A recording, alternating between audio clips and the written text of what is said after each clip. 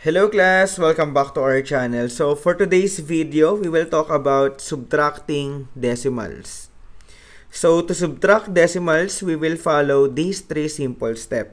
First step, line decimals up. Second step, place holder zeros. And third step, subtract the decimals. Okay? So let's start first with our first example.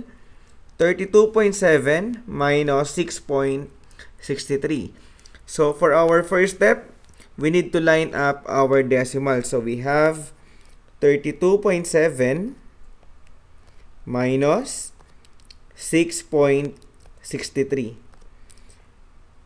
Okay, so in lining up decimals, guys, make sure na yung kanilang decimal point ay magkatapat. Okay? So ang common mistake niyan is tabingi yung pagla-line up. For example, 32.7 minus 6.63. So pagka ganito yung ginawa, mali itong process na to. So meaning mali yung sagot na ibibigay niya sa inyo. Nakuha ba? So again, in lining up decimals, make sure na pantay yung ating decimal point. Alright, so let's move to our second step. Place holder zeros. So kung mapapansin nyo, si 3 walang katapat na number. So mag-a-add tayo dyan ng 0. Okay, para makumpleto yung ating number sa taas. So pagka nag-a-add naman tayo ng 0, hindi naman nagbabago yung value ng ating decimals. Okay? So we have 32.70 minus 6.63. Then for our last step, subtract. So in subtracting decimals, ang first natin sinusubtract is yung nasa rightmost. Okay? So start tayo. We have 0 minus 3. So cannot be tayo dyan. So we need to borrow 1 dito sa ating 7. So 7 becomes 6.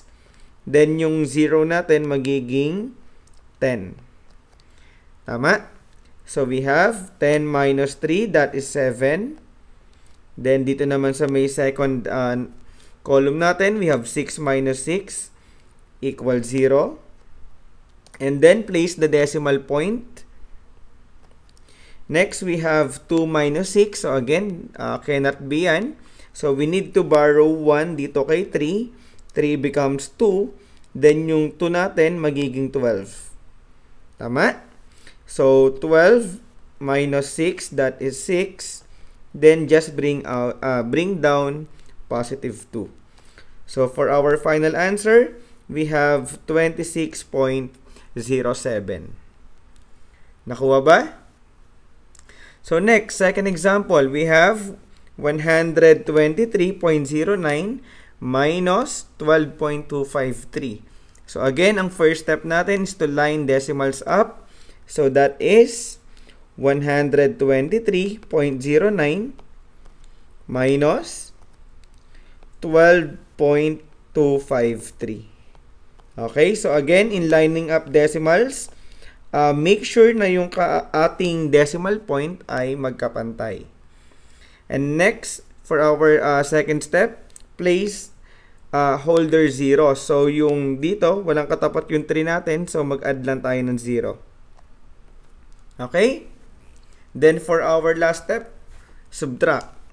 So try na natin mag-subtract ng decimals starting at the rightmost. Okay? So 0 minus 3, that cannot be. So we need to borrow 1 dito kay 9. So 9 becomes 8. So meron tayong 10.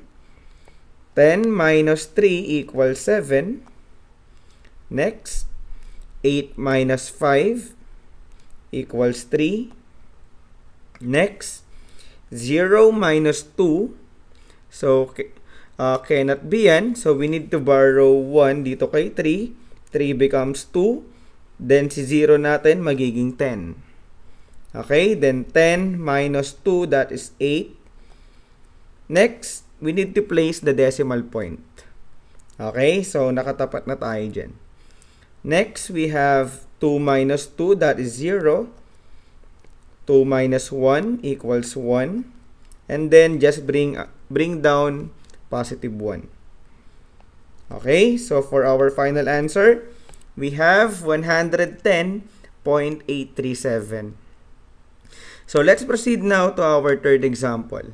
232.5 minus 86.001.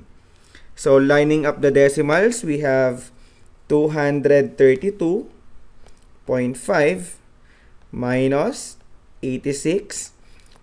So again, make sure na tapat yung ating decimals. 0.001. Okay, then after that, place the holder 0. So we have 0, 0. And then subtract. So here sa rightmost natin, we have 0 minus 1. Again, cannot be yan. So wala tayong mahihiraman since ang katabi niya ay 0. So pupunta tayo kay 5. Okay? So dito we have 5 becomes 4. Then ito naman, 10 becomes 9. Then yung ating last 0 magiging 10. Tama? So 10 minus 1, that is positive 9 or 9. Followed by 9 minus 0, so 9. 4 minus 0, that is 4. And then place the decimal point. Next, we have 2 minus 6. So, cannot be. We need to borrow 1 dito kay 3. 3 becomes 2. Then, meron tayo ngayong 12. Okay? And then, 12 minus 6, that is 6. Then, 2 minus 8 cannot be. So, we need to borrow 1 dito kay 2.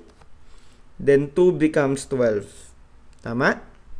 Then, 12 minus 8, that is 4. Then, just bring down positive 1. Then, for our final answer, we have 146.499.